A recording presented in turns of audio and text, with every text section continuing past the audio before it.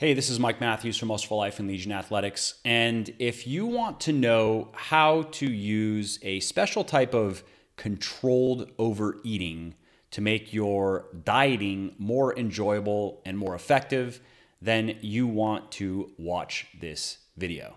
And as you know, the topic at hand here is refeeding. And what is refeeding? Well, a refeed is where you increase your calories in a controlled and planned way. And when you do this right, it can benefit you in several ways. It can reduce the risk of binging, which of course always gets in the way, regardless of what you're trying to do with your diet, whether you're trying to cut, bulk, or maintain. Binging is always bad. And it can also increase your motivation to stick to your diet. And that's obviously particularly in the context of cutting, because it will raise the levels of certain hormones like testosterone, dopamine, and leptin. Now, chances are you have heard of the first two hormones. You've heard of testosterone and dopamine, but probably not leptin. And in the context of dieting, leptin actually has more powerful effects than testosterone and dopamine because it is a hormone that is produced by body fat, and it helps your body regulate hunger. It helps it regulate the metabolic rate. It helps regulate appetite, motivation, libido, and other important functions.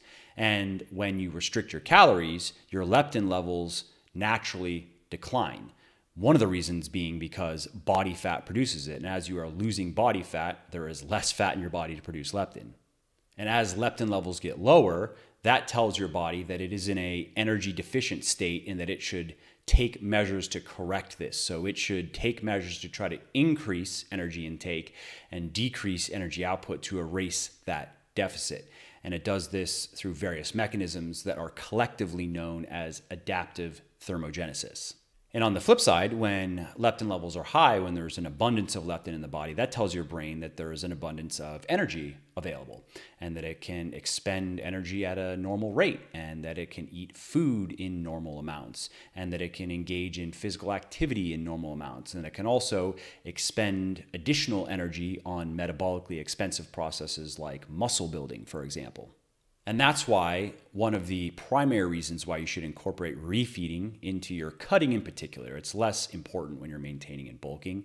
I'd say it probably is not important at all when you're bulking, possibly when you maintain, because ultimately maintenance means you're in a deficit some days and you're in a slight surplus on other days. And over time, it just kind of balances out. But who knows? When you're maintaining, you might accidentally be in a deficit 3, 4, maybe even 5 days in a row because you can't calculate your energy expenditure or really your intake either with absolute precision. You're kind of just guesstimating on both sides of that equation. But when you're cutting, at least when you're doing it properly, you are in a deficit pretty much every day. So that means that over time, your leptin levels are just getting lower and lower. And therefore, one of the primary benefits of incorporating refeeds is you can temporarily spike your leptin levels up, which will not only just make you feel better, but it actually can have positive effects on your body's fat burning mechanisms, so to speak. So it can help your body continue to burn body fat more efficiently is one way to think about it. So now let's talk about how to refeed properly. First, let's talk about frequency. So if you're a guy over 10% body fat, if you're a girl over 20% body fat, you don't really need to refeed all that frequently. One refeed day every 2 weeks would be fine. But if you are a guy under 10% wanting to get very lean, or if you're a girl under 20% wanting to get very lean, then I would recommend that you refeed at least once per week. And you may even need to do twice per week. You have to kind of see how it goes with your body. Some people do just fine. Like I do just fine with one refeed per week, but I know some people really see noticeable benefits by upping it to 2 refeeds per week. The next point is how many calories should you eat on a refeed days? You definitely need to be paying attention to your calories. You don't want to just go, hey, it's a refeed day, I'll just eat all the carbs I can find.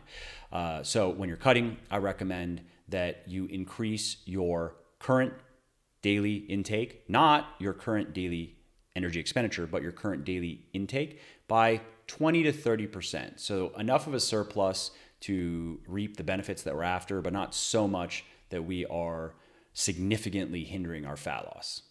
And in terms of macros, you want to keep your protein around 0.8 grams per pound of body weight for your refeed days. You can go up to 1 if you'd like.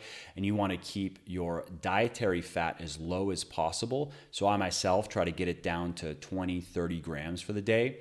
And there are 2 reasons for that. One is we are trying to eat as many carbs as possible on these refeed days because research shows that high carbohydrate meals spike leptin levels much more than high protein or high fat meals.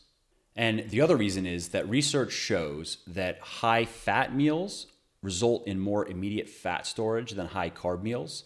And the reasons for that would need their own video, but the long story short is that the body is not good at converting carbohydrates into body fat because the glucose in carbohydrates, which is ultimately what carbohydrates turn into when you eat them. Regardless of what kind of carb you're eating, it ultimately turns into glucose and glycogen is just a form of glucose. So the process whereby the body turns glucose into body fat, which is known as de novo lipogenesis, rarely happens under normal dietary circumstances. Research shows, I mean, you have to eat a shitload of carbs to really have DNL significantly impact total fat mass. I'm talking like 700 to 900 grams of carbs per day. Now, dietary fat, on the other hand, is converted into body fat very efficiently because it is chemically very similar.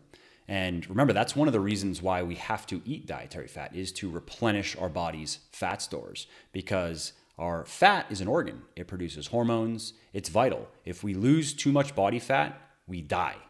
Anyway, I don't want to get off on too much of a tangent here, but if you want to learn more about this specifically, just watch the video I posted on cheat meals, and I go into a bit more of the physiology of fat burning and fat storage and how it relates to carbohydrate and dietary fat intake. But for the purposes of our video here, just follow the recommendation of keeping your dietary fat as low as possible on your refeed days.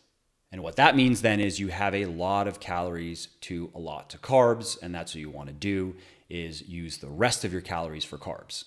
And if you're wondering how to possibly get your carb intake so high while keeping your fat intake so low, you just have to make good food choices. So like my personal favorite choices when I'm refeeding are pancakes, pasta with some sort of marinara type of sauce, low fat sauce, bread, potatoes, sweet potatoes, things like that. All right, well, that's it for this video. It really is that simple. Give it a try, see how it goes, and let me know what you think. And if you liked the video, please do give it a like and also drop a comment down below if you have any questions or suggestions, and I will do my best to get to it. I get a lot, and I spend some time on it every day, but I can't possibly get to them all. And lastly, if you want to know when new stuff goes live on my channel, just subscribe and you will be notified. All right, thank you, and I'll see you in the next video.